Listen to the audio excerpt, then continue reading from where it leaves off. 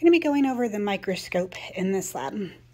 So this is the standard light microscope that we usually use in the A&P lab. It's a binocular scope because it has two eyepieces. This is the revolving nose piece. It has 4 objectives. I currently have it on the scanning objective.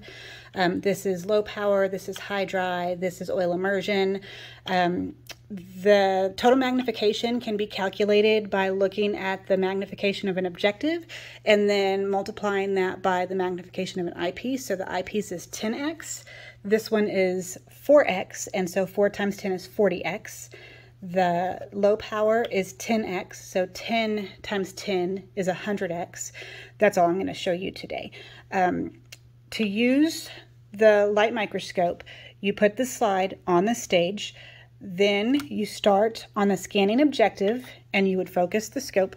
Then, because this is parfocal, you would be able to move it to the next higher power and then refocus. I'm going to see if I can kind of get this lined up.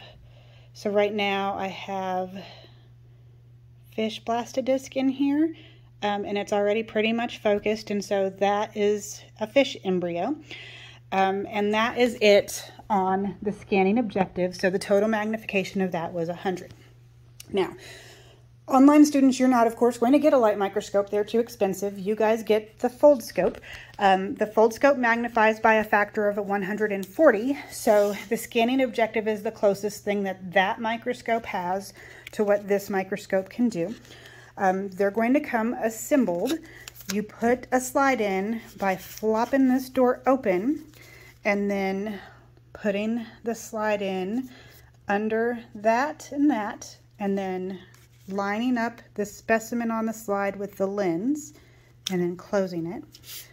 Then you view by holding up to a light, and then let's see if I can get this. I've got a rhizobium slide on here. There we go. And so you can see some of the cells that make that up.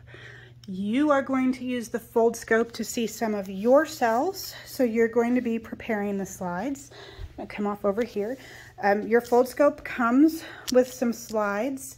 You have some that look like this, where you can use stickers to make your slides. You also have some glass slides that should come with your kit to make your cheek smear. Use your glass slides, and then you're going to use the iodine in a syringe to stain your slides so that they look better. But make sure, since you're using a liquid, that you use the stickers so that none of the liquid gets onto your Foldscope. I'm also going to link to, so the instructions that come with your Foldscope, it has a user guide to it and then some tutorials. I'm going to recommend that you watch some of those because it can really help you get started with your Foldscope. I hope that helps you understand how you're going to use that and then how it compares to the standard scope. Good luck.